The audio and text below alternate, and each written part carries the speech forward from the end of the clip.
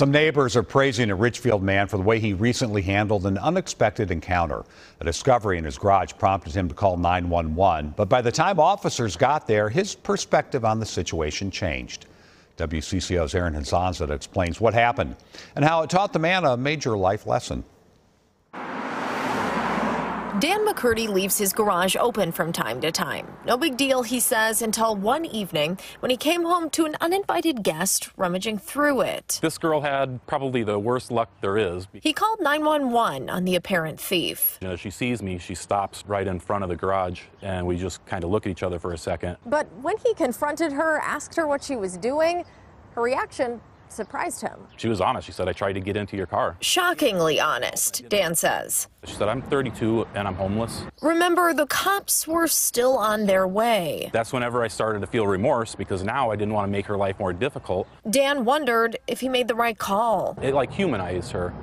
She wasn't just a thief.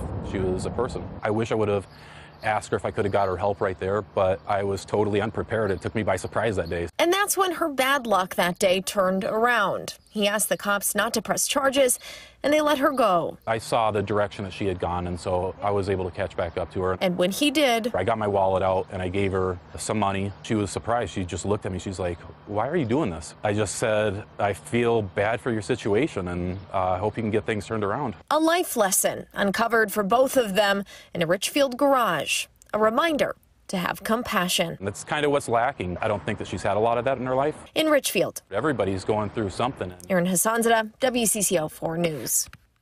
We asked Hennepin County if there was more that Dan could have done. They tell us there are new tools like embedded social workers in all suburban departments across the county. They are still rolling them out in Minneapolis for their program. They say if you do call 911, explain the situation in as much detail as possible so they can dispatch the right kind of helpers.